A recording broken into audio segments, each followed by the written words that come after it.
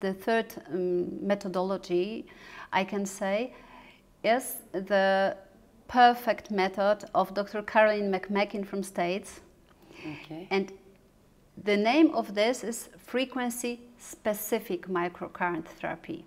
Specific because each combination of frequencies has a specific work to do. So let's say I have a patient with fibromyalgia. This is a sickness actually which is seen like uncurable because people suffer very much. They have pain all around in the body. They have neuralgia, they have depression, they actually cannot find any support in the medicine.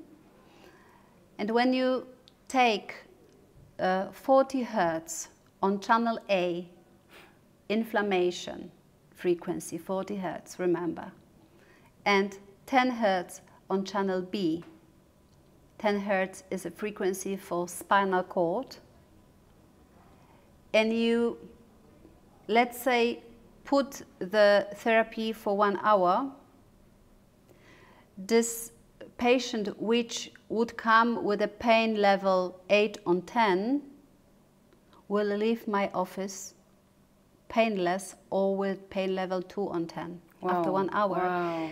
And it's chicken skin. Imagine when Dr. McMakin first time experienced this situation in her practice, it was mind-blowing for her. And the first thought was, okay, what I can do now to make people understand that it's working without comments, oh, it's placebo effect, they like you, that's why they feel better. And you know what she did? She took blood of people with fibromyalgia before treatment, and someone told her to check the cytokine level. Inflammatory cytokines, interleukin-1, for example, are substances which are very, very high when there's inflammation in the body.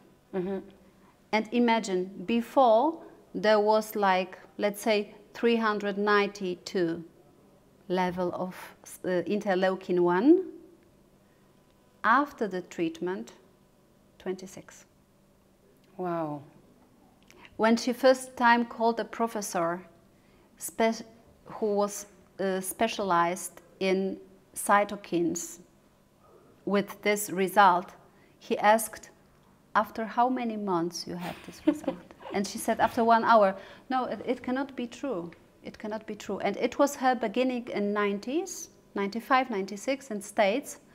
And now Dr. Caroline McMakin, by the way, one of my favorite teachers, is teaching this method all around the world. She was in Australia last week. Wow.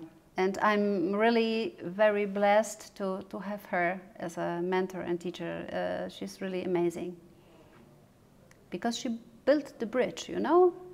She built the bridge to conventional science to show, look, it's working, I have measured this, and it's not something that you can deny now.